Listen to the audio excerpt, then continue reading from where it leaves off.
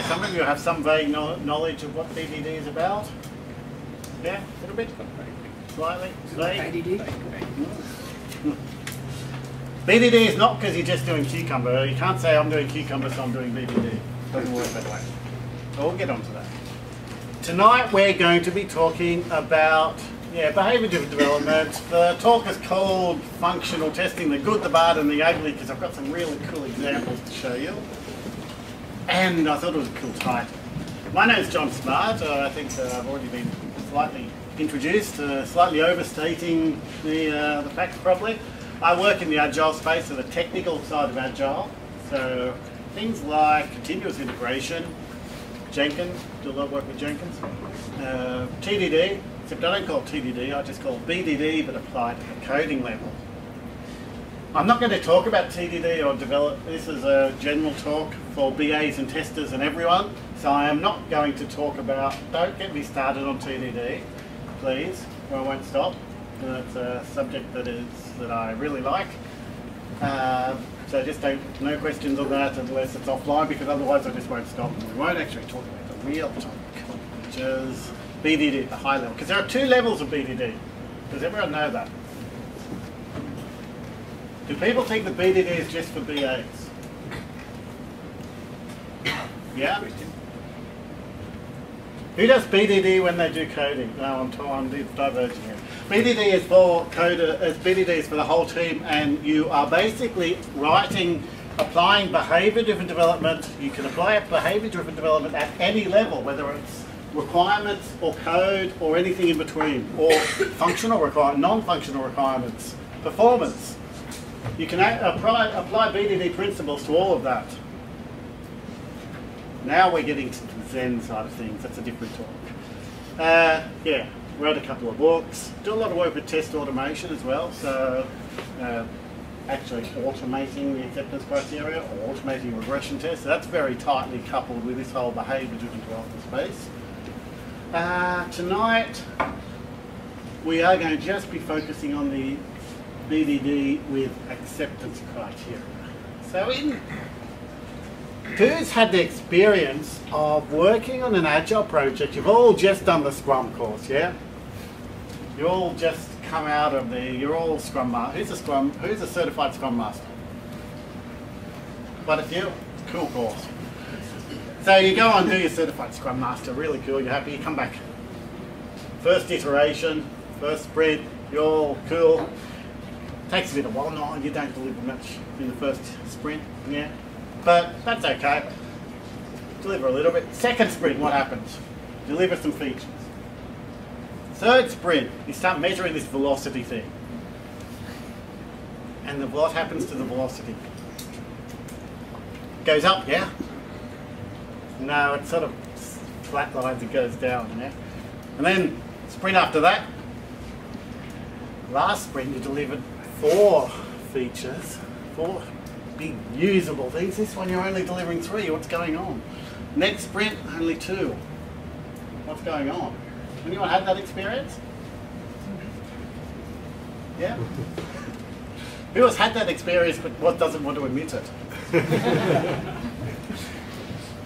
That's where your technical practices come into play. If you do Scrum or any Agile approach without really solid technical practices, you will be up the proverbial creek without a paddle. Because everything will fall apart when you try and deliver at a regular pace if you don't have really solid code quality and really solid technical processes under the hood. If you don't have your test-driven development, your continuous integration, your continuous delivery, if you're at that stage, it happened to myself. You don't have all of these things. If you're not practicing pair programming is cool. I like pair programming. You don't have to do it all the time. It's a really good practice for sharing common knowledge among the team, collective code ownership, all of those things. If you're not doing them, it's very hard to maintain decent quality. So you'll ask any decent Scrum practitioner, trainer, whatever, they will tell you this: you can't do Scrum if you're not doing all of the technical practices. It just won't hold the root. So we haven't got time to talk about all of those practices, so we're just going to focus on one of them, acceptance criteria. So, you got all use story cards, yeah? You all got story cards? Yes. Yeah. Do users care about story cards? Serious question, do users care about story cards? Matt, what do users care about? Value. It's not clear. Sorry? Not everything is written. Some things are written, not everything. What do users care about? Working software. Working software. What about it? What about it? They care about the features that are actually working for them. Story cards are just bits of paper on the wall that you move around to plan. They're planning artifacts. What users are really interested in are the features. Now, a feature may map to a story card, or it may not. Maybe you've got a feature that needs a whole lot of story cards. Nevertheless, use story cards to plan how you deliver your features. And on the back of your story cards, you got these acceptance criteria. Or is that a bit of a long assumption to make? Yep. Who writes acceptance criteria on the back of their story cards? Who cannot fit the acceptance criteria on the back of the story card? Sometimes. So generally people are, you've got to the point where you actually write acceptance criteria, which is really cool, because acceptance criteria are really, really important. They are the bridge between your features, your understanding of what needs to be done, and ensuring that it is actually done. Acceptance criteria, so there are two aspects that you need to know when you're trying to deliver software. You need to make sure the software works. Yeah, minor detail, but it is nice if the software works. It's nice that if you change a feature in one place, it doesn't break something else. That's sort of a nice to have, yeah. So you need to build solid software. You need to build the software right. But it is of limited value building software right if it doesn't actually do what the users need. So there is more leverage in making sure you build the right software than making sure you build the right software right. But if you build the right software and it's not built right, it won't get you very far either. So you need both. You need to be able to build the right software, make sure it actually does genuinely do something that the users care about, and you have to build it right, build it in a way that it will hold the root, that it will hang together when you actually have to put things on top of it, when you have to expand it, continue your process. And this is where your functional tests come into play. So when I say functional tests, I'm talking automated or maybe manual as well. You've got, I'm talking about the acceptance criteria expressed in terms of how you actually prove that your software does something useful. Have we got any testers in the room? Yep. That's reassuring since the title of the talk is vaguely about testing. BAs, how many BAs do we have? I know a couple over here, yeah. A few, and developers. Scrum masters, innocent bystanders. People who just came from pizza.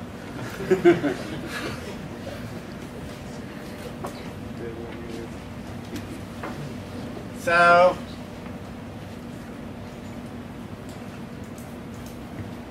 a good acceptance criteria is all about relating how you will demonstrate that your software does something valuable for the users. But that means you can't put it on your story card. You can't just jot down a full description of how you would demonstrate that the software works on the back of the story card. Yeah? They're just placeholders. They're like story cards themselves. They're just placeholders.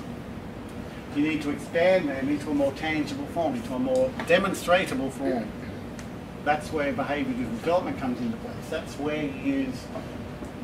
Who has used BDD tools? I know the MYOB people have. allegedly. I haven't seen it in action myself, but they seem to say they have. Who else?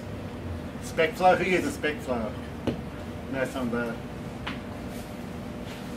Cucumber. Behave. Anything else? Expect. Sorry? Expect. And spec.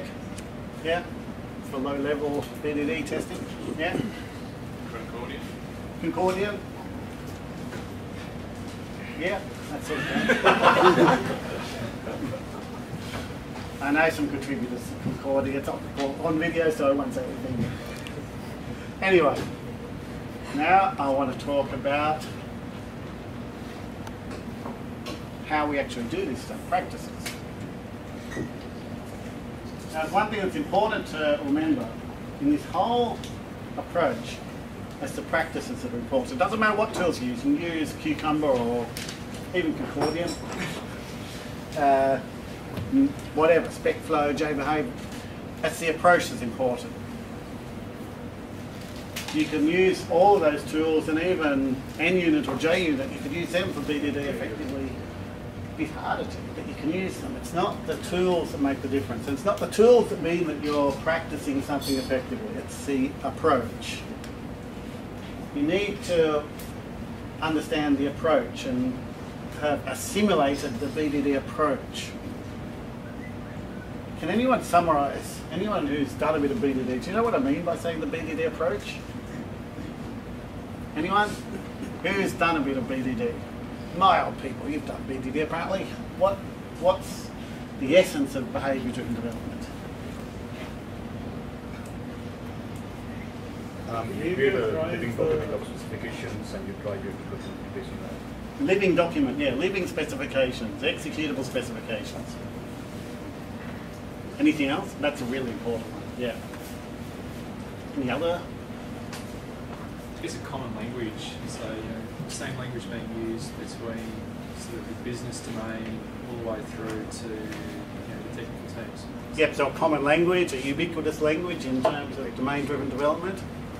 So know that if you come up with a specification, a requirement, talking with your BAs and your testers, then the test reports will generate a report saying this feature works this way, here is the proof, and it's in the language that the business can understand. That's a huge bonus for communication. But there's one really simple thing that no one's mentioned yet. Maybe if I ask you around a bit more, someone will. Yeah? Executable specifications. Yep, we've had executable specifications. Yep, that's really important. Anything else? Really simple one. Just scenarios. Yeah? Getting closer to the thing I'm trying to... It starts with user scenarios, how a user is going to use it. And how do you get the user scenario? How do you get it? Feature based? How do you actually obtain that user scenario? From the user stories. Yeah. Customers, Talking. Talking. So BDD is about conversation. Can't have BDD if you don't have conversation. You can have BDD without a single tool. I know people who do behaviour driven development with no tools at all. I find that boring myself. I like the tools. But you can do BDD without tools. You lose a lot of the automation side of it. You lose the executable specification. But in some cases it is applicable. You take performance tests. Non-functional requirements. Is that something you can do with BDD? What happens if you apply BDD to non-functional requirements? Can someone give me a non-functional requirement? How many users does your system have to support?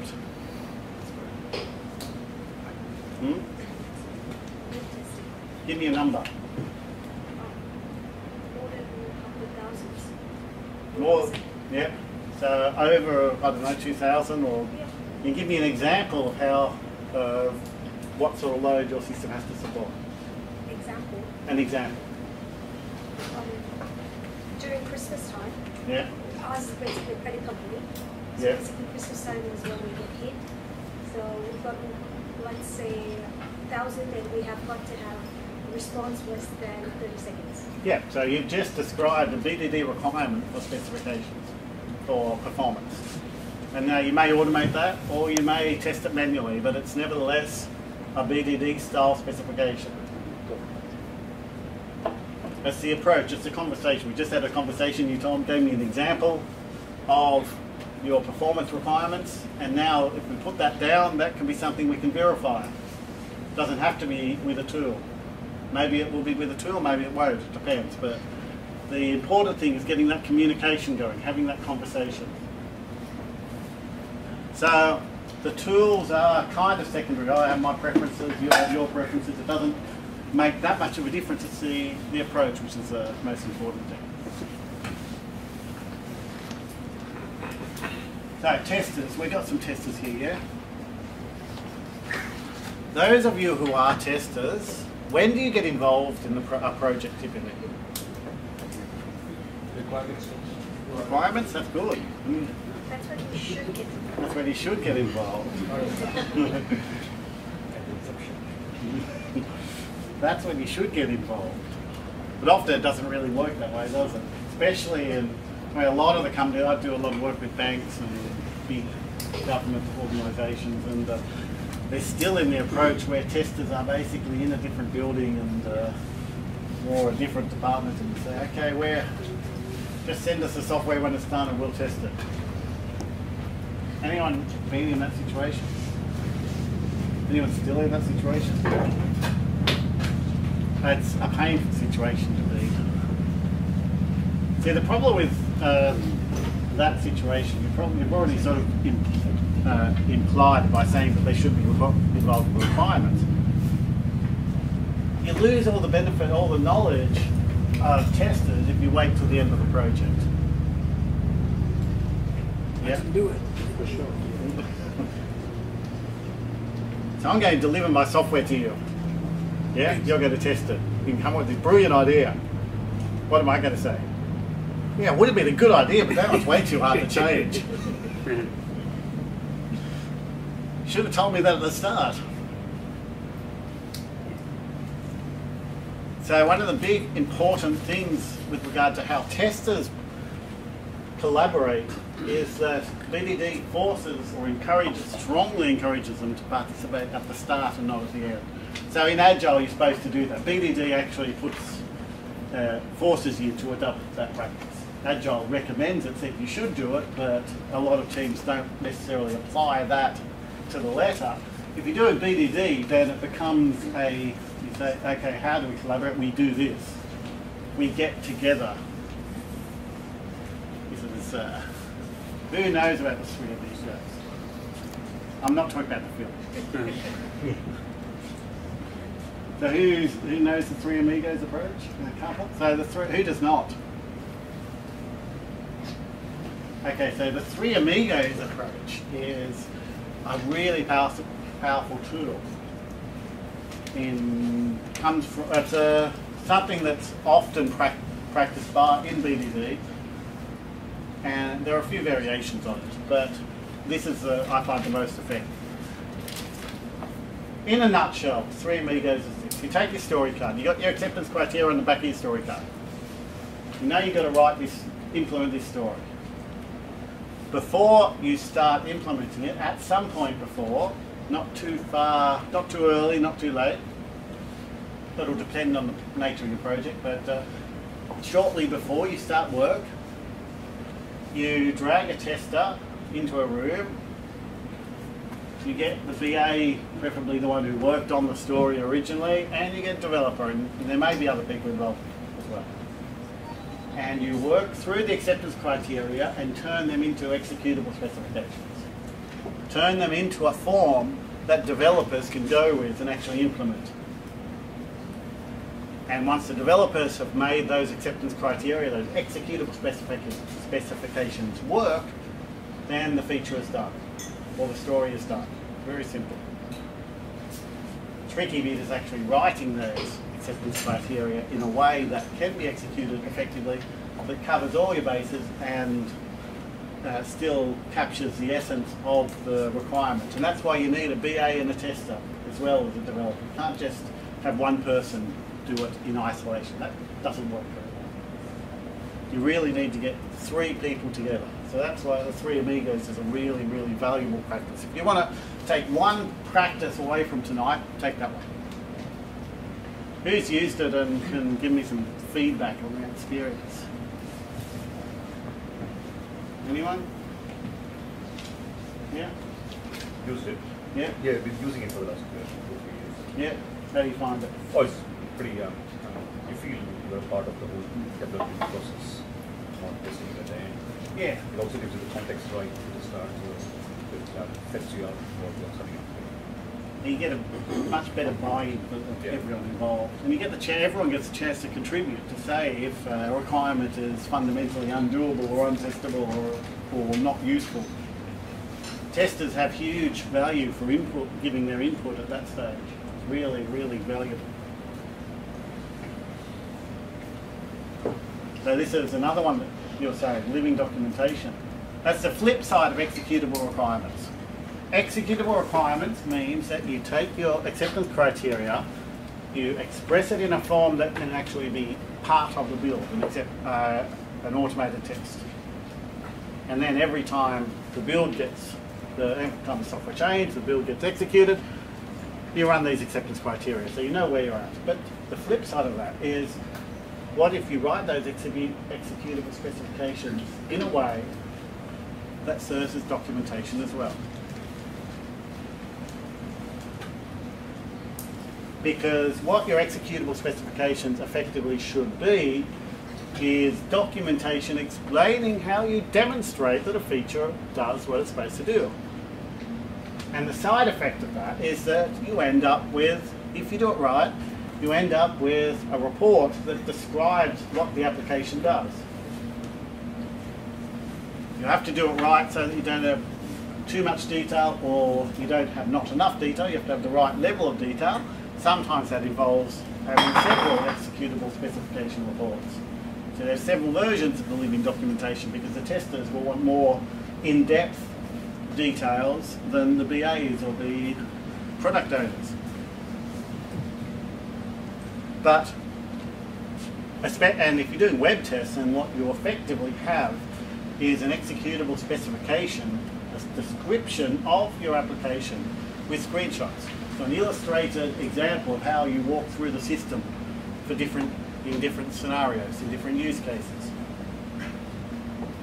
And that's really, really powerful. So who's using, I don't know, Jira for story cards? Anyone? Quite a few. Who's using some other electronic form of story card management? Yeah, what are you guys using? Trello, Agile, Yeah. Yeah. Jira for track. Sorry? The Jira? Yeah. So there's quite a few of them around. If you use one of those, then you organise your requirements in a certain way. Yeah, you don't just have a random list of story cards. You have your story cards grouped by, how do you guys do it? Sorry? Epic. So you've got epics and then stories inside. What about you guys? So, how do you organise? As minimally as possible. As minimally as possible? Yeah. So, but if you've got a certain number, you start to group them. Yeah. If you have too many, you start throwing them away. That's a good approach too. That's more Kanban approach. When you start grouping them in epics, or another way you can group them, epics are interesting. Epics are kind of like a big story. You can also think in terms of features and capabilities and how you would organise a user's manual and categorise your features in those terms.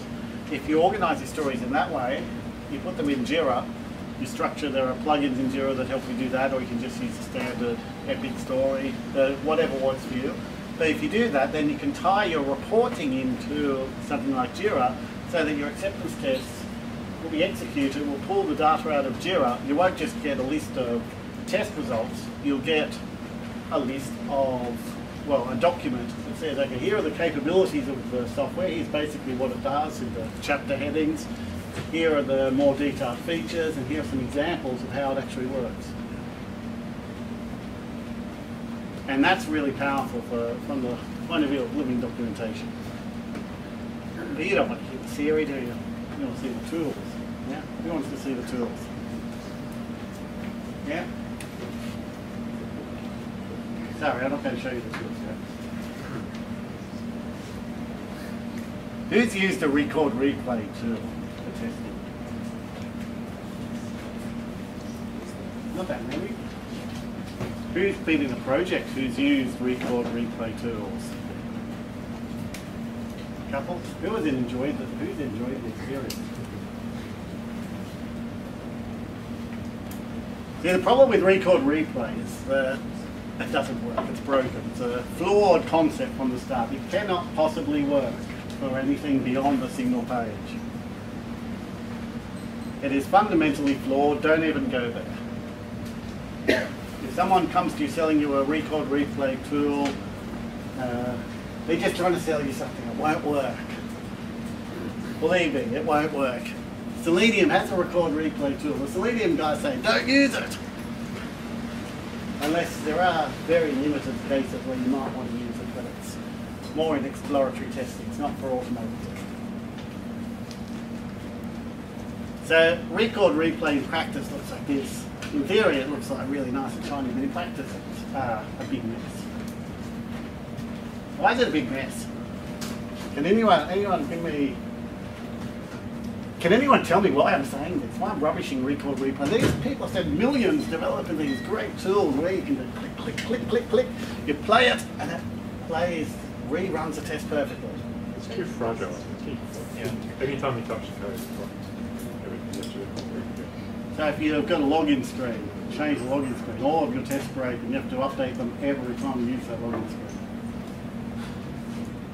So you get tools like what's the HP one? What's the HP one called? QTP, yeah. That's the one. Testers spend weeks maintaining these scripts. That's normal because that's what testers do. That's what management think anyway. They sort of say, oh yeah, this is normal. They're spending all their time maintaining test scripts. They could have tested it manually at that time. It doesn't matter. That's what testers do. You throw that concept at a developer and what sort of reaction will you get?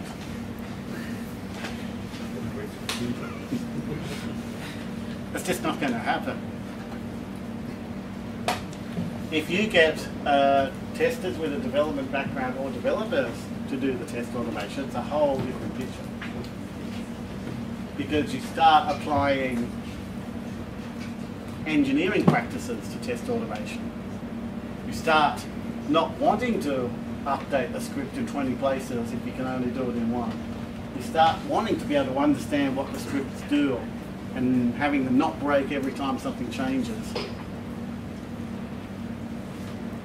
So if you're doing test automation, especially the web layer, any sort of test automation really, but in particular web layer testing, you need to apply engineering practices. So developers basically need to be involved. It's a development task. Which leads me to my next slide. So works briefly. It's a lot more to ogres than people think. Example? Example? Okay, ogres are like onions. They stink? Yes. No. Oh, they make you cry? No. Oh, you leave them out in the sun, they get all brown, start sprouting little white hairs. No. Layers. Onions have layers. Ogres have layers. Onions have layers. You get it. We both have layers. Oh, you both have layers. Oh. You know, not everybody likes onions. So what have functional tests and onions and ogres got in common? Layers. So I'm going to show you a test without layers.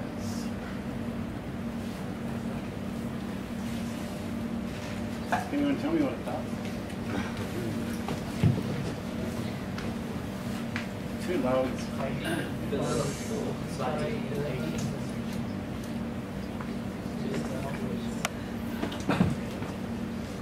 It's taking way too long to figure out what's in the registration form. Not that far, but you could have got that by looking at the... Yeah, exactly. Unfortunately, this is the sort of test you see. That's a typical test that will be generated by a record replay tool. It's also the sort of test you see in tutorials about automated web testing. Quite often. You go onto the web and look up a Selenium tutorial, you get stuff like that. Not quite that bad, but that sort of stuff. And like most tutorials, it doesn't scale.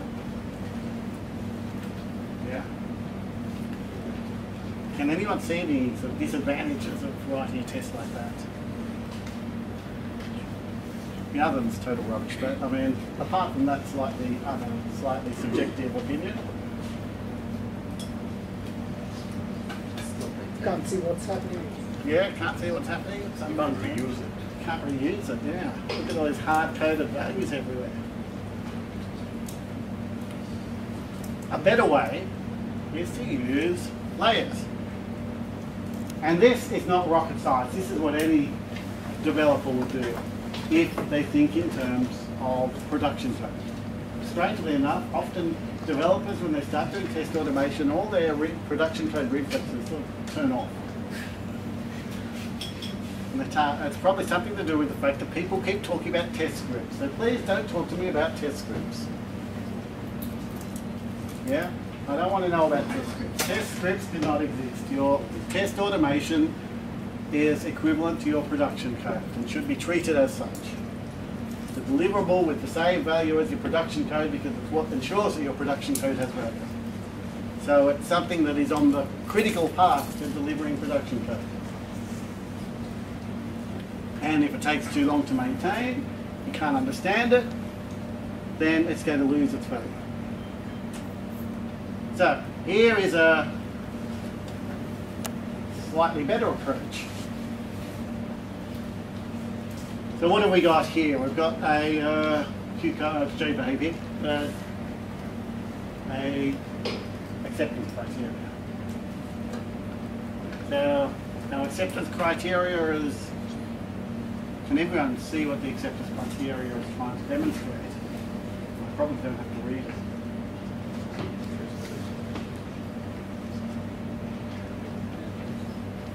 If you're a tester, would you be able to look at that and say, yeah, I'm a tester? Yeah?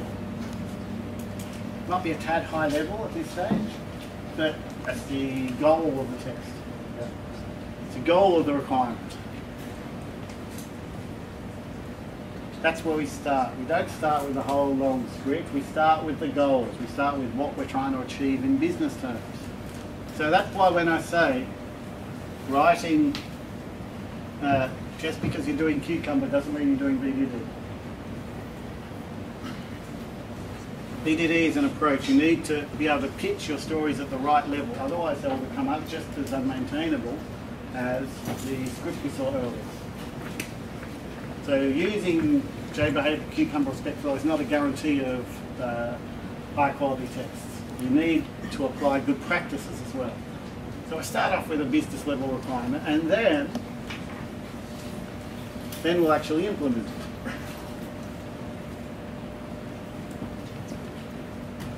Can everyone read that? Is that readable?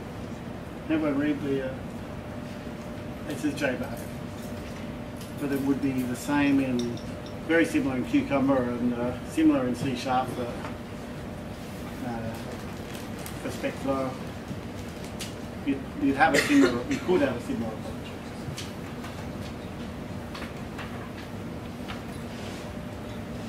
Now what you notice about this particular acceptance criteria that I've just automated. Parameterized. I haven't talked about buttons or clicking or HTML steps. So break it down into steps.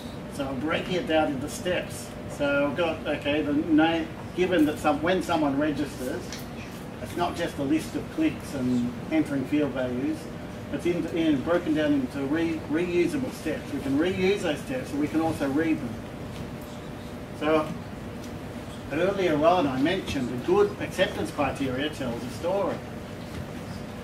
Here we're telling a story. You want to register, so what do? You register as user, you should receive a confirmation mail, and then you confirm the email address. So behind each of the should receive confirmation email at user.email address and confirms email address. There's a lot of stuff going on behind there. This is really walking user journey through the system to do something. If you had to detail everything that you had to do to achieve that, it would be 2 pages long just for that step. But we don't want that, because the more information you have, the less you can actually understand what's going on. So you want to summarise it, break it down into steps. It's what I call the business flow.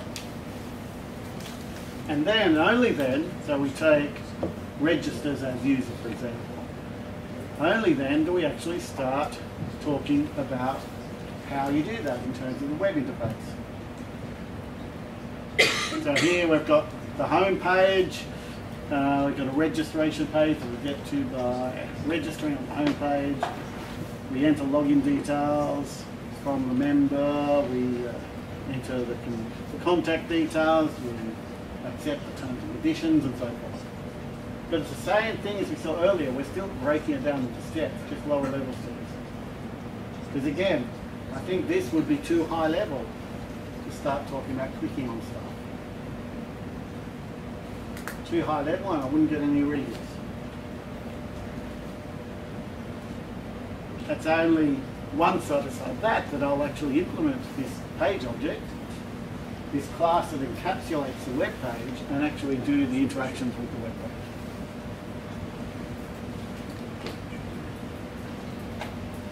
So that is how you write an automated acceptance criteria if you want to be able to maintain it 3 months down the track. Not hard, it's just applying engineering principles. Who's working now? I know some of you are using page objects. Yeah? How are you finding it? Loving it. I mean, it looks like a lot of code there, yeah? Looks like you're writing a lot of code to get something done. No, but it actually gets more simple though, because we're only sort of thinking about it going, okay, we've got one class which is probably what the page is. We're going to define it once again, and define, how do we get to a certain input, or how do we click a certain field once, and we can reuse that kind of step. Yeah, so it actually ends up, you save a lot of time because you're only defining, you're centralising the information about how to interact with a page, or it doesn't have to be a page, it can be part of a page. If you've got a menu bar, or if you've got a list of shopping cart items or something, anything that's reusable, you can make a page object out of it, or a page component, and have that as a reusable logic that you reuse throughout your tests. So any interaction, you only need to model it once, and then you get this huge leverage of what you've already modelled. So you start up, putting a bit of time into implementing the infrastructure up front, a few hours maybe, it's not huge, but it's pretty quick. And then you can really churn out the tests. And they become maintainable, which is a huge benefit. So in a nutshell, what we've done here, I've defined 4 layers. Really, we talk about 3 layers. We talk about a business rule or a business requirement layer. We talk about a business flow layer, and then the technical layer. I'd break the technical layer into, for web applications at least, into page interactions and page details.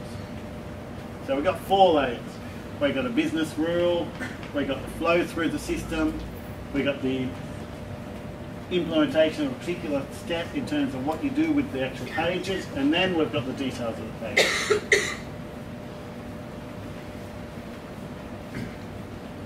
And like this example is using JBehave and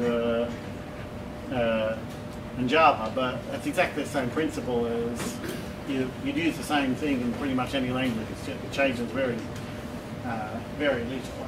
I work with clients who do this with SpecFlow as well, in .NET. That's the approach which is important. So I did mention I might show some too. So I did a bit of a survey just to know what people around the place were using. So this is totally unscientific, but it gives an interesting indication. This Concordian actually has 6. When I asked basically who what BDD tool are you using? I deliberately mixed it up because there are two levels of BDD. There's BDD for the coding level. Someone was talking about NSpec. So that's a bit low-level BDD. So that's Scala as well. I think there are some people doing Scala. Scala has excellent BDD style testing libraries, but at the TDD level, at the unit testing level. If you're doing TDD, don't just do TDD, do BDD at a coding level. And we'll just on slight aside, because I find it really fascinating. TDD is great. It makes solid software, makes it easier to reuse, forces you to think about the design up front. If you use BDD at coding level, on the other hand, it takes it a step further.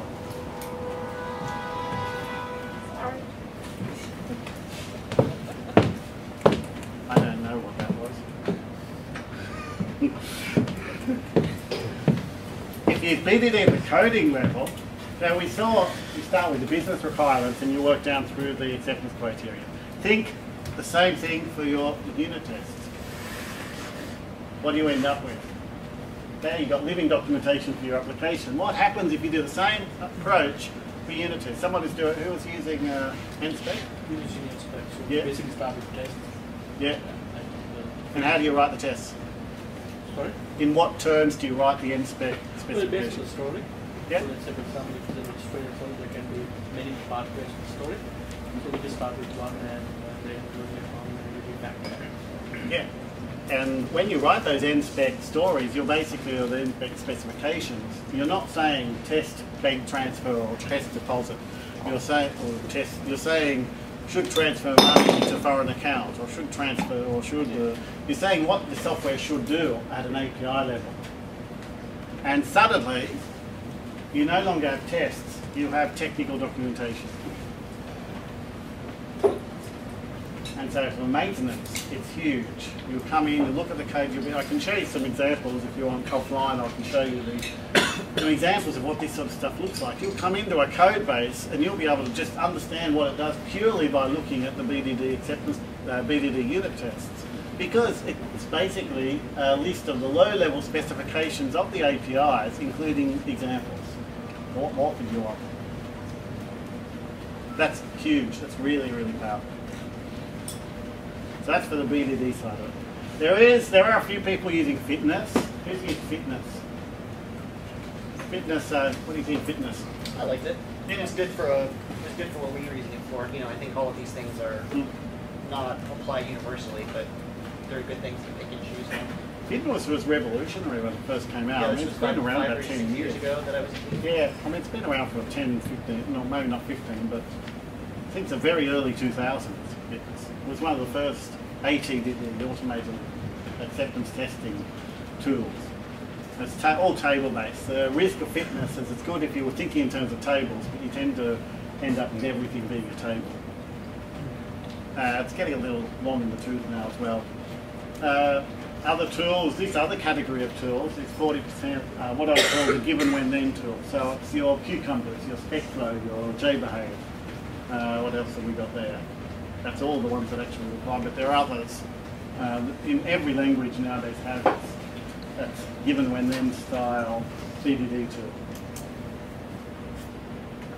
Let's have a look at a couple of tools and just throw them out there and see what people think. WebDriver. WebDriver is my favourite web testing, web automation tool. Who's used WebDriver in one form or another? Yeah. WebDriver is really powerful, especially, but I'll usually throw something on top of it to make it a bit more reusable and a little bit more expressive. But yeah, WebDriver is really good. What else can we talk about? If you take WebDriver, who's used, anyone used Source Labs? You know what Source Labs is? Anyone used Selenium Grid? Yeah? So the idea of, one of the problems with web tests is you can have too many of them and they can get very slow.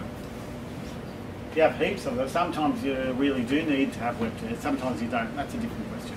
But if you do need to have lots of web tests, maybe you need to test across different platforms, across different OSs or different browsers.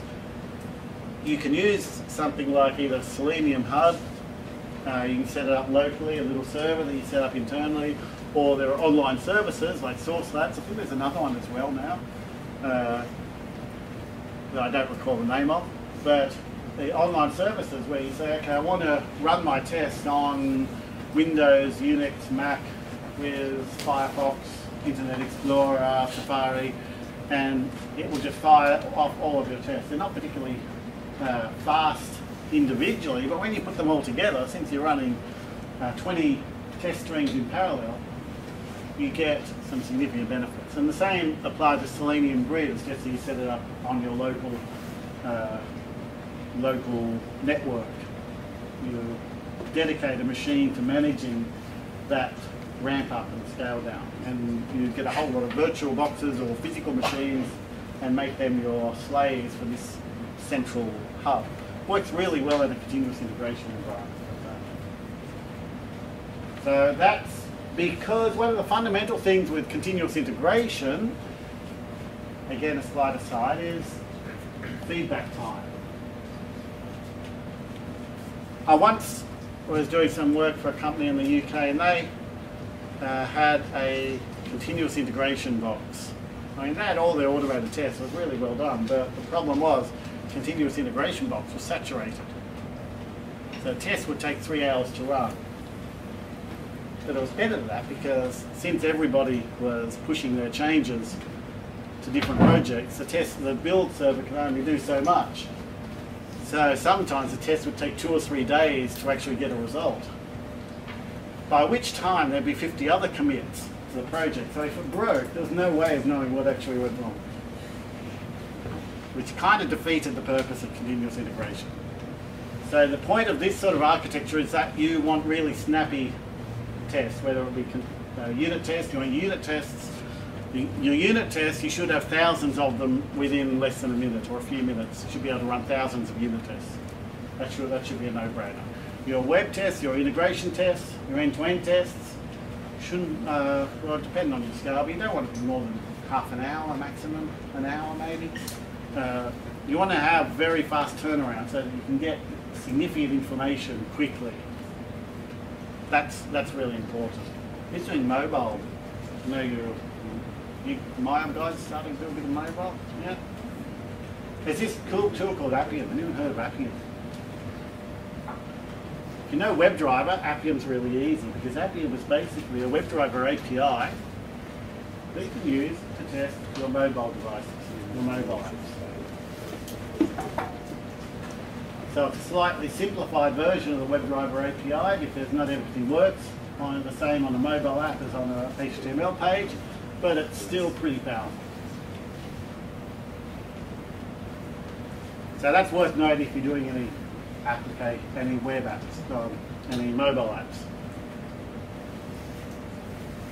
There are lots and lots of, depending on your personal preferences, lots and lots of tools, like I was saying, that go on top of, that's not quite true, there is support for page objects, it's just third party.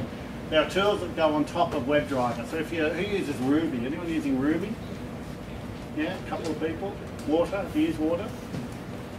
So Water is a DSL, a Ruby DSL that goes on top of WebDriver and makes for very expressive web tests. In the JVM world, anyone using Groovy? Who's used Groovy? Anyone? Groovy is sort of the Java equivalent of Ruby. It's a scripting language on top of Groovy, on top of Java, and you get, in sense of thing, you get very expressive lightweight tests.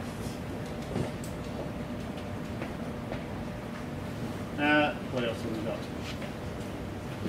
Then your BDD tool, so some of you started to use stuff like this, you get all of your JBehaviour cucumbers. Some of you have already, if you looked into BDD, you'll come across these. Now the thing about these is they are high-level BDD tools. You don't want to use them for unit testing. You use them when you are communicating between BAs, testers, and developers. Their value is in their communication.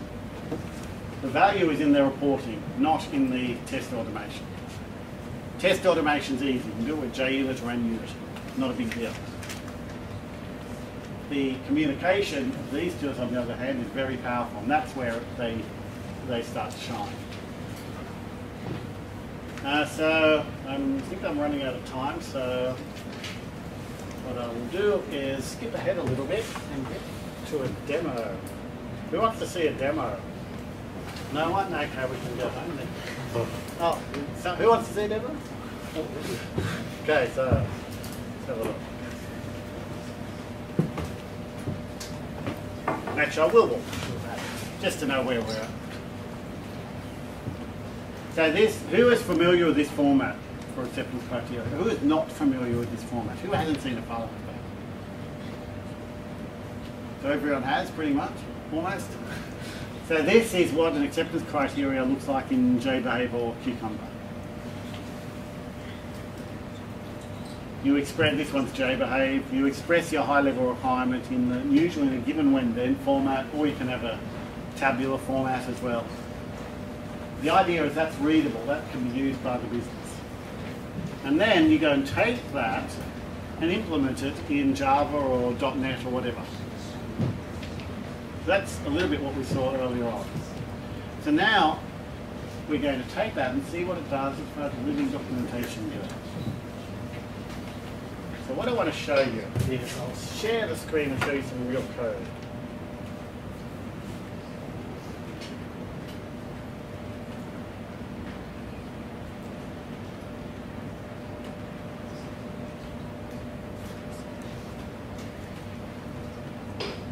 So this is a little acceptance criteria. So this is a demo application, some acceptance criteria for a very simple web test for a site that's a little bit like eBay. So what we're trying to prove here, we want to search for listings by a keyword in a particular category, and we expect to have a certain title. So when we search the cats in the art category, we'll get the Retro Coaster High School Hellcats book. That's true. And dogs were just very boring. Dogs are boring, apparently. You only get dogs. That's the examples we're looking for. So if I go, so here's the implementation of those. It's a little bit simpler than what we saw earlier. We're going straight to the pages. So we open a search page, we search for keywords. On the search page, we select a category, and then we search for keywords in that category, and that will take us to the results page. The results page should display titles with the keywords. So again, we're encapsulating all the HTML logic inside these page objects and only exposing a reusable API. So if I do select category, here we've got in that categories list, we find an element by link text and click on it. So this is pretty standard Selenium stuff. Click on a link, there's nothing really fancy here, just standard Selenium code. And when we run that, I won't bore you because we've got some time for the other speakers as well. When we run that, we will get something like this. So this is a tool called Thucydides, which is something my company has worked on. It's an open source tool. It's got, that goes on top of JBehave or tools, slightly lesser extent Cucumber and SpecFlow, tools like that, and gives you reporting in the terms of living documentation. So here, for example, we have the test that we just looked at. So we were looking for items in a particular keyword. So here's our test. You can look at this documentation, find out about the story that it came from, what the examples were, and then you get the actual living documentation side of it. You could say, okay, given I want to find a category, when I search for cats and I should see Retro Coaster High School cats, I'll click on that, and this is where the screenshots the web driver generates are quite nice. You get a little walkthrough of the application showing how the feature is implemented. So you apply that to a whole application and you end up with basically living documentation, living examples of every feature in your application. So that's quite nice. But one interesting thing, test results are great, but test results only tell you about the tests that were executed. They don't tell you about what features were tested. And they certainly don't tell you about what features were implemented. And they really don't tell you about what features weren't implemented. Yeah? So test reports can only tell you so much. So what we do is we tie the test reports. So here we had, cool, we're 83% done. Let's get some information from Jira and have a look at the story cards in Jira and see how many tests actually map back to the story cards in Jira. And it's not quite so pretty. They've only got 36% done when we actually go to Jira and look at all the stories and say, okay, what's actually been done and what were we supposed to do in this sprint? And so here we can see, oh, we had this sprint where we were trying to do browsing listings, MyTradeMe and post a listing. So I got 50% of the tests were written for the first two and nothing at all for the last one. And we might drill down into browsing listings to see that's a more finer-tuned feature. So you do the feature breakdown and you're interested in browsing by category, searching for listings and so forth. You can see one's got some tests, but browsing by category either hasn't been implemented or hasn't got any tests at all, which is in Agile terms is the same thing. So that's what I mean by living documentation. It's not an abstract concept, it's very practical. You want documentation that reports not only the test results, because a test report can do that. You want reports that describe the requirements and describe how the features in your application have been implemented, and from a project point of view, what has been implemented and what hasn't. So that in a nutshell, that's probably the most important thing from my perspective, what living documentation is about. So I think I've probably got over time, but yeah. Well, so if you do want to learn more about this stuff, almost finished a book called BDD in Action, Life Management, which has a lot of this stuff in it. There are a couple of trading courses. There's some flyers floating around the place coming up in November on this stuff. One is focused, it's a one-day workshop focused on the BDD for BAs, testers, devs, collaboration, and the other one is a two-day workshop which is more the TDD, development BDD. So feel free to come and chat to me afterwards if you want to know more. What else is interesting there? The tool we were using there is Thucydides, so the website is thucydides.info. And there's also lots of resources on the Wackerly list. So I'm probably way out of time, so let's see. Have we got time for questions? Yeah, sure. Yeah? Questions, anyone?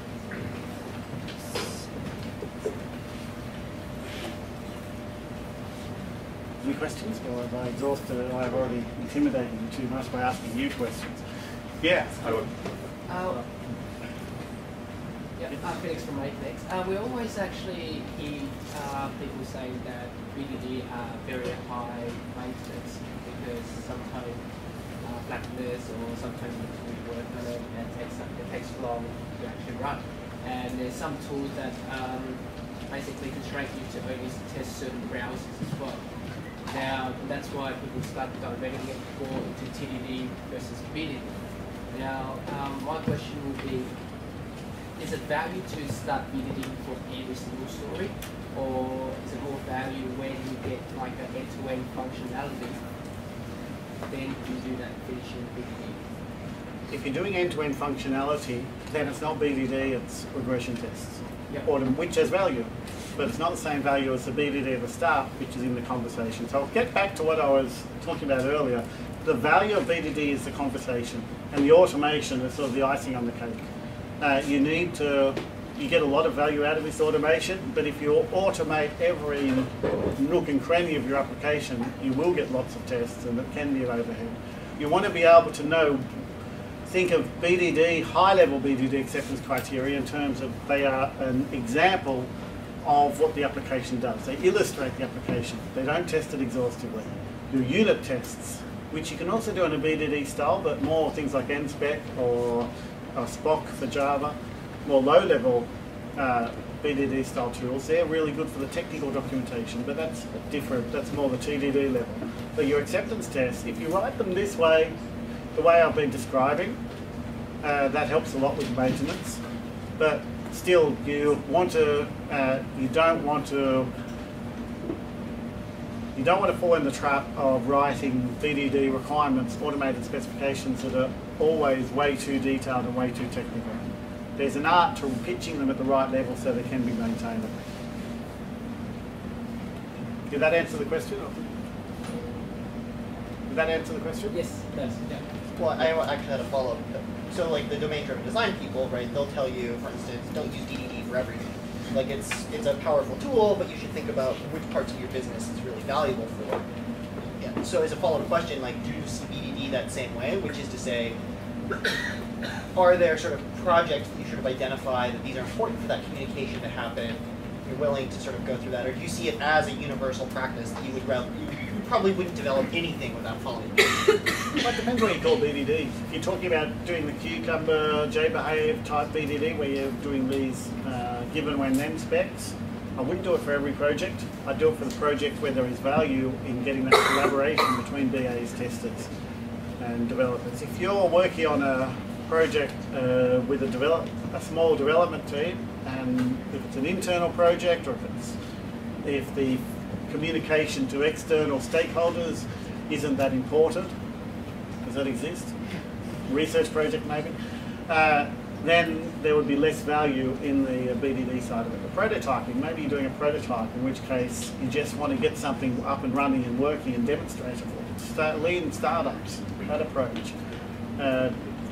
You're not necessarily going to get the value out of the automation, but you may well get the value out of the conversation.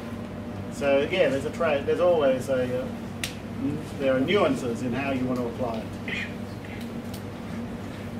Is there a difference between acceptance test-driven development and behaviour-driven development? Acceptance test-driven development is, well, it's an older term. It predates behaviour-driven development. It's more used for things like fixture, or was more used for tools like fixture. Now it's sort of synonymous, except that acceptance test-driven development focuses on the acceptance tests at a higher level, a little bit more on the automation, a little bit less on the conversation. So there's sort of a nuance. I'd say it's a tool within BDD in that way. And BDD also applies at the TDD level, at the coding level. Yes. Okay. Too many living documents. That's the kind of question I had a few months where you kind of end up creating new feature files as you keep adding stuff. The question goes back to how do you organize and structure your feature files so you can quickly go and find where your best are. Do you see an industry practice that folks have been ways of writing? The practice is, for one thing, the feature files need to talk about features, not stories. So they are focused in terms of the way you would write a user manual, just so they are illustrations of the software, not thinking in terms of tests. So you've got to think of the BDD style tests as acceptance tests that illustrate, that demonstrate the software. You may have automated functional tests, which are a separate category, and you may or may not use BDD tools for that. But your living documentation is a subset of what the application does. It will have nowhere near full coverage. But full coverage for even integration tests, end-to-end tests, is illusionary. You cannot have, is everyone happy with that concept? You cannot have 100% coverage with acceptance tests or integration tests. Or do I have to prove it mathematically? Integration tests, it is impossible to have 100% coverage. So don't even try. They are for examples. They're just illustrations of how the software works. Unit tests, you can have 100% coverage. Very easily, but not integration or end-to-end tests. So you don't try. you show them as examples of the business rules to illustrate, demonstrate to the business what you're doing and what you have to do. And then you may trim them later on.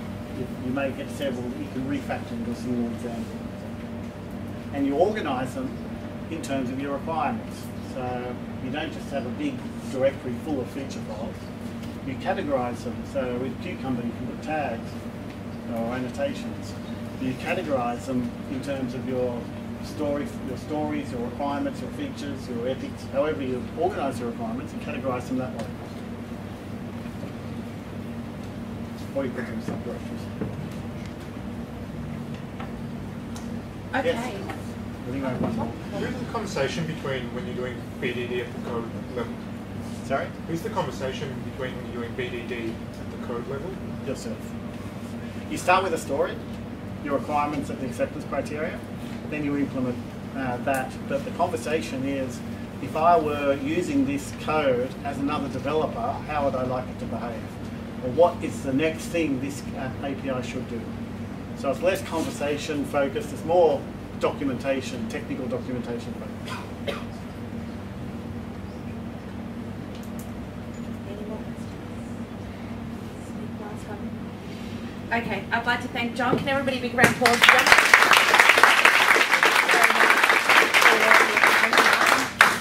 We have one more talk, and that is from Mike Shannon and Rob Manger from here at MYOB, and they'd like to tell you a little bit about MYOB's BDD journey. Thank you.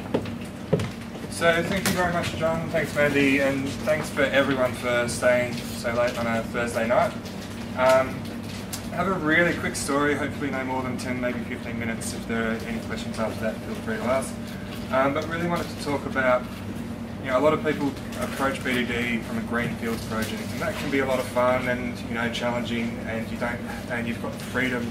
You don't have any legacy behind you. But what happens if you do have quite a sizable legacy test automation suite?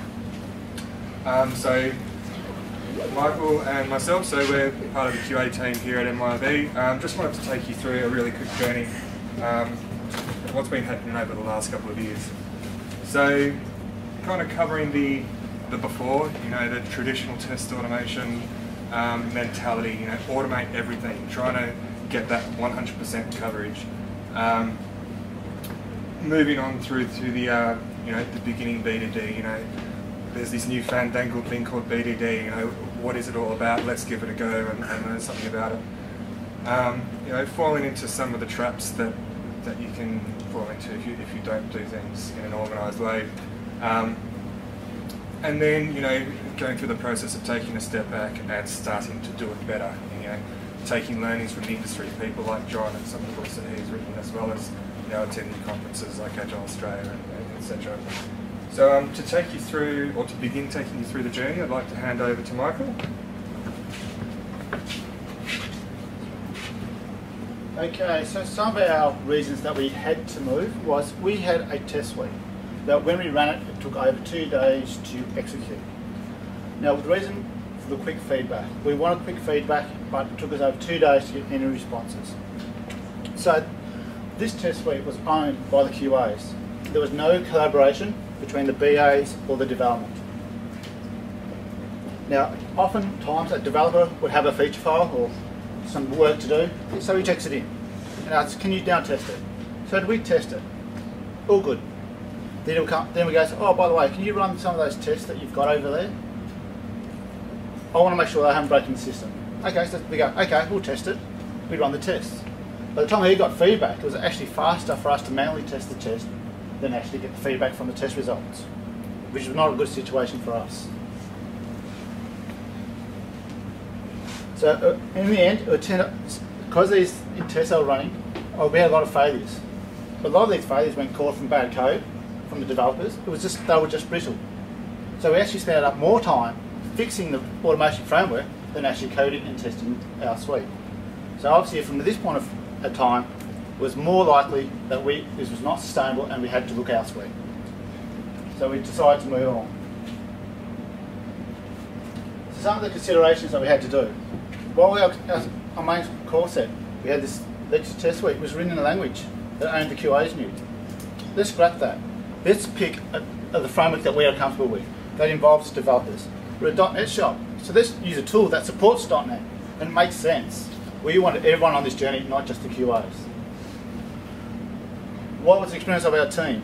We had excellent domain knowledge of our product. We knew it inside out. So that's great. But how much experience of those people who are primarily manual testers, how can we get them to write our automation test suite? So we wanted to bring our developers in, who were very technical. We got the other group of manual testers. We can use their manual knowledge, combine them to make our test suite that's really going to fly and hum. Then we've got to take into consideration the cost. How hard is it to do? How much effort does it take to get to this suite? We had two approaches we could have done. There was one, let's do it all in one big hit. Or two, let's try to do it as part of our project work. So if we do a project that affects some of these tests, let's move them across. So we decided to actually move them as a part of our project. We thought the big bang theory for us was not going to deliver the results we wanted without jeopardising any of our deliverables. So how do we implement it? You look at a suite. There's 600 odd tests. It's where do I start? It's a needle in a haystack. Let's pick this, let's pick that. No, let's do this. We were not sure of what we were going to do. So where do we start? We chose ones that are the highest value to our business stakeholders. We chose them out of our list.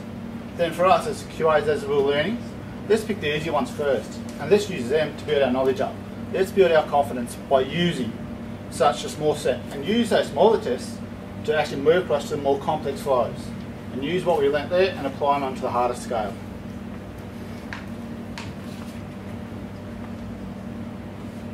So now we're flying.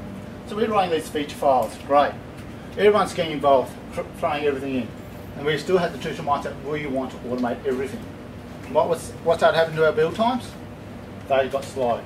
Tests started to break. And then guess what? Were we going to make another legacy suite? It was. It started to have those indications. Tests were failing, slow feedback. We don't want that. Let's stop. Let's slow down. We had no standards in place. So one of the first things we did, we removed the term BDD. Why? It was, when we used the word term BDD, that was referring to a UI test. But we did not want just UI tests. We wanted integration tests. We wanted unit tests. So we started calling them what they actually are, which are UI integration tests. It just happens they use BDD techniques. So we decided, let's remove that term. Next, we started to get away from our functional test and start moving to a behavioural test. We had tests that were clicking here, select this, click here, click that. But it wasn't very maintainable in the long run if we ever decided to change the product. So we actually learned how to write behavioural type tests. So I log in here, I log in here. So another step we did after that, people were writing all those terms, started using the terms I log in. But then it got a bit confusing for us. People started using I edit, I save, I record, but no one knew what that meant. Does an edit involve a save? I don't know. I change. Does that do a save or just changes something? So what we had to do as a group, come together, what is our common terminology? And it turns out that once we started using that common language, when someone else picked up the test, they knew exactly what they had to do or what words they had to use. And the next thing was, as people were throwing stuff in, there was different implementations of everything we wanted to do. We want to click a button, we had like 5 ways to click a button. Let's standardise that way so we have one standard approach. We wanted one way to do this, so people can pick it up and say, I need to click something. Oh, I know how to do that. I want to enter something in a text box. Okay, I know how to do that straightforward. So we made it quite simple. And then we started to fly. And now I'm going to hand over to Rob to do the next part of our journey. Good. Thank you. So as Michael said, you know, the team was really eager and we jumped in and we were really learning the tools and even though, you know, it was tough, we were still excited about, you know, process improvement and stuff like that. The key driving force for this was we were implementing BDD for regression testing anyway. So the question is what happens with all this legacy stuff? Because we're implementing BDD, we're transitioning to Agile, QAs were now getting involved right up front and in requirements definition. Because of that collaboration, the automation was now happening at the right levels. You know, we had more collaboration with devs to know what was actually being unit tested. you know, what level was at the integration level, or what was being automated at the integration level, and therefore defining what needed to be automated at the UI level. Because of that collaboration with the devs, you know, the automation is now incorporated in the continuous integration pipeline, which is giving us a lot quicker feedback, not just in terms of the test results, but also in terms of the quality of the tests. So as Mike said, when we first started out, we had some really long-running tests. I think my favourite example is we had 3 tests that took over 1 hour to run. Because that was visible, and with the help of the devs, we got that down to around 3 minutes for those same 3 tests.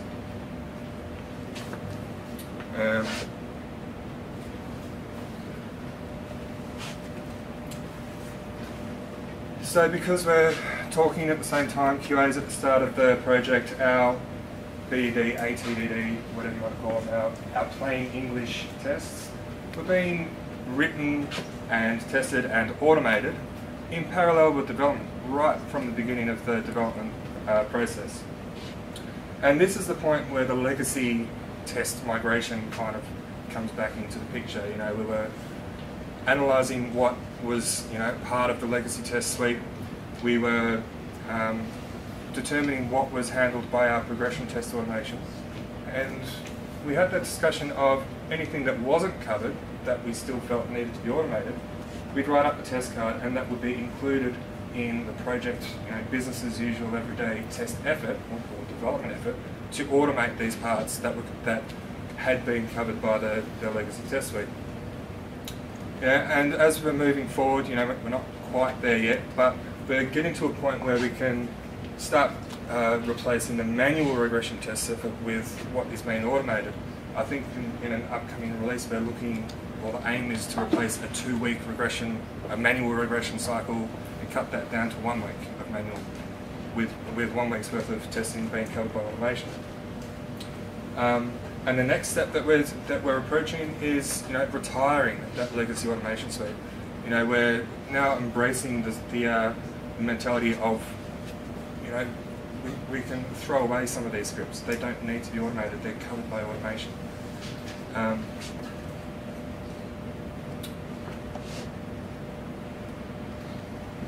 And as I said, we're not quite there yet. We're getting faster. We're continually asking ourselves, how can we improve what we're doing? You know, we're starting to take part in you know, industry. We're talking with people like John. We're learning better ways of doing things. Oops, I'm a bit behind. And yeah, so we're looking at what people do things, but the key problem is that a lot of people try and fit a square peg in a round hole.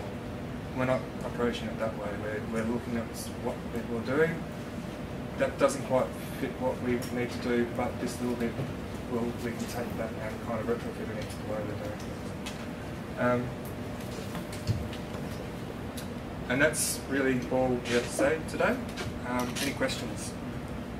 You mentioned that there was a handful of tests that surfaced as part of this process, where you made an order of magnitude improvement on the performance. It went from over 60 minutes to 3 minutes. Yep.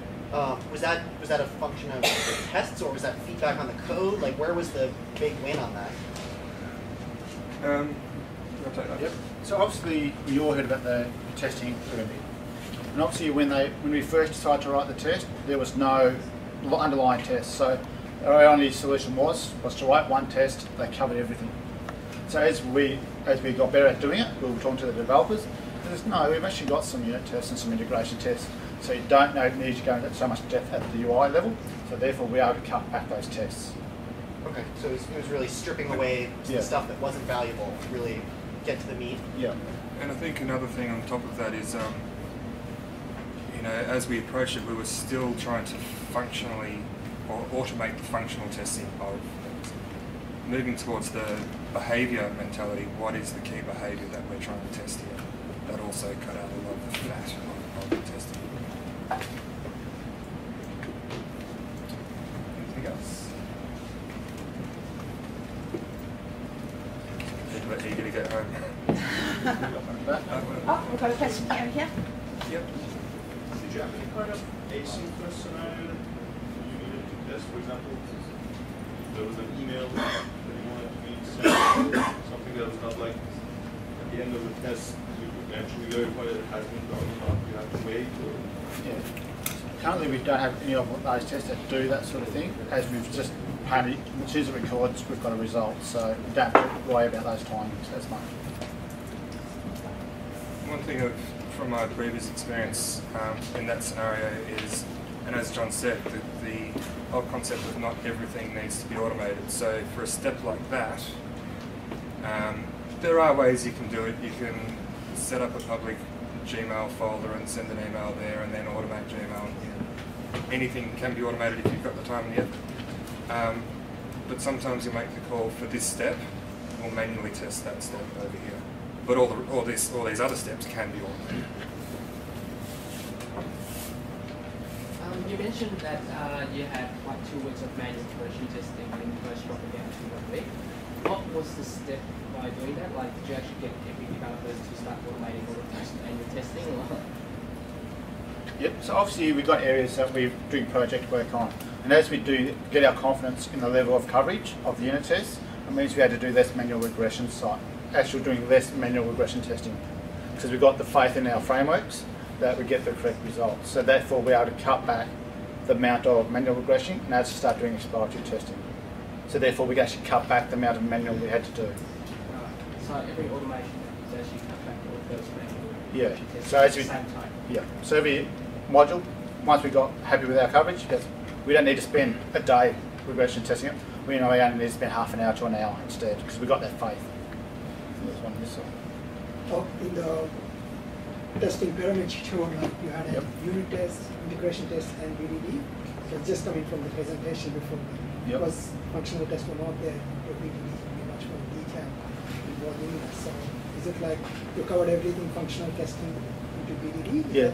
So our functional test is sort of like at the integration type level, and our high UI would be at our end-to-end scenarios where it goes through several screens, but we'd write more tests at the lower levels, which so that's the way we could actually cut down our UI type testing and create more tests at a lower level. But at the lower level, they still use BDD, so that's why we took away the term BDD. There's still a test at the end of the day, but we're just applying those same principles we do to the actual integration tests. Can I ask a tricky question? I was wondering, why wasn't the Big Bang approach a viable option? Why couldn't it just, now that it's a legacy code? Yeah, obviously we still had deadlines to meet, and we still had projects to deliver. So we didn't want to jeopardise those projects for a bit of improvement. So we thought we'd let's try do bits at a time and see how we go, and at the end, if it's small enough, we might have a little small projects to get rid of it. I mean, not to mention the fact that you clearly learned a lot of stuff as you were going. Yeah. If you just flipped a switch and did it all up front, you would never have, you would have had a complete disaster. Yeah.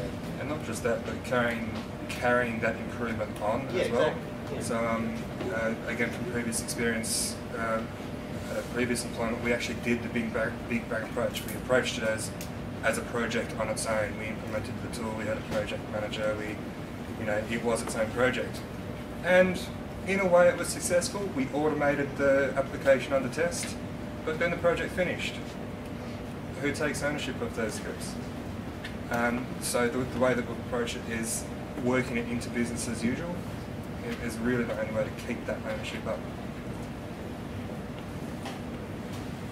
So did you change the tool by any chance you were working with before, or you just maintained it? Same tool, same. So from our legislature, it's a totally new tool. So we had to get away from that because there wasn't enough knowledge on that tool to support us going forward. By changing our tool set to a .NET framework, we were able to involve all the developers as well to help us develop quicker, because all the QAs didn't have that technical knowledge at that time. So that's why to get more people involved in the journey, the easier it becomes if everyone's committed in the same way. Sorry, something completely separate from what you're talking about. Yep. Interesting for the top later how you got a business case to prove this.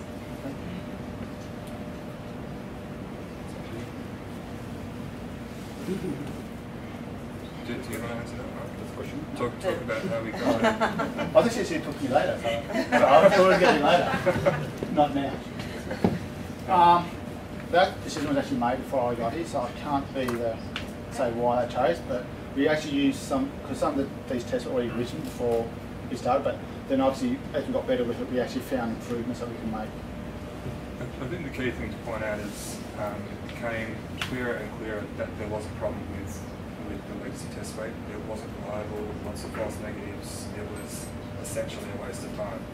And again, that's a pretty common story with the big kind of record and play test automation suites.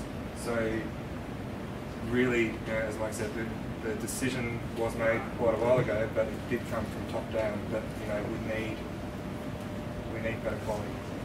We need better confidence in our test automation. So that kind of worked its way into making that business case.